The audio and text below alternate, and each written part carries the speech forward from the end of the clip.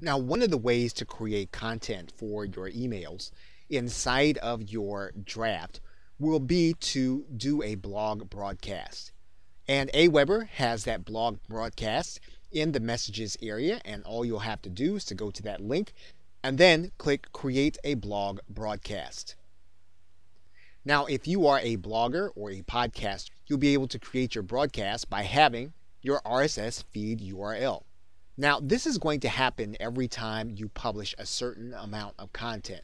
So what you're going to want to do is you're going to want to write in a subject so that your customers will recognize that this is going to be your content and that you have actually published something new. So you can actually write in here something like new post.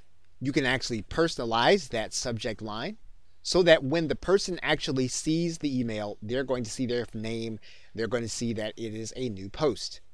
So what you can then do is you can write in a message that's going to appear every time that you have new content. We can actually put that same message inside of the plain text box so that it also goes out. Now, if your content is from a WordPress blog, Aweber can actually tell you how to find the feed URL for your RSS. And typically it is going to be in one of the forms that you see here. We can take that feed information and we can place that in our feed.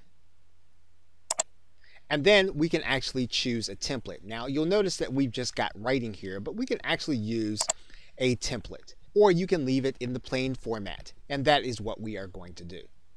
Now if you scroll all the way down to the bottom, you'll notice that we can actually control the send time of the content and the email.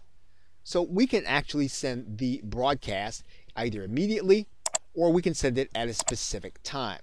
We can also determine how often we send the broadcast, which will not be dependent on how often we publish.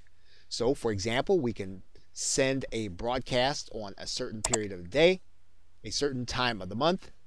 We can send it automatically, and of course we can continue to track clicks. But once we've determined how we're going to send our broadcast, we can then click the items, and then we can click Save Blog Broadcast. So now we have automated content so that whenever we actually have new content on our blog, it's actually going to be sent to people according to our post reaching the number 4. This is a great way of actually keeping the people who actually want your content well aware of what it is that you are doing. Okay, so with that, thanks, and I will see you in another video.